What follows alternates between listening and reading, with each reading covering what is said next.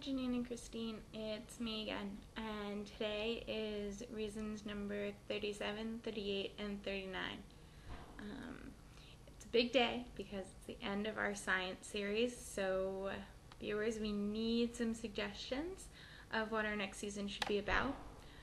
We are going to take a bit of a hiatus so that, we can get that all set up so we don't come back to you in another, week and then not have everything put together. So we're gonna do that.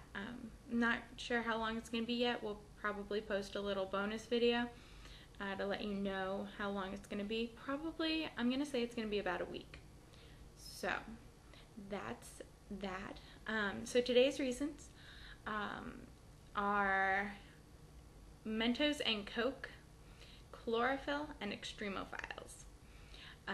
Mentos and Coke because it's an awesome experience. Oh, Diet Coke, I mean. Mentos and Diet Coke is awesome because it makes a big mess and it's fabulous. And it's just one of those really exciting experiments to do, and it's just fun even if you know the outcome already.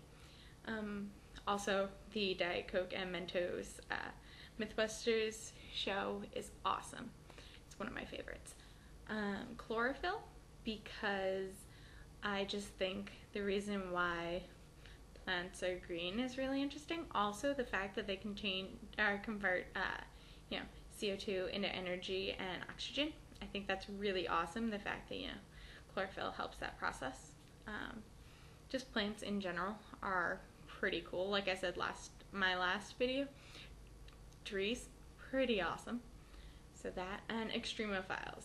They are creatures that can, mostly bacterium, that can live in extreme conditions, like highly acidic systems and extremely hot systems, extremely cold systems, things, at the extremes.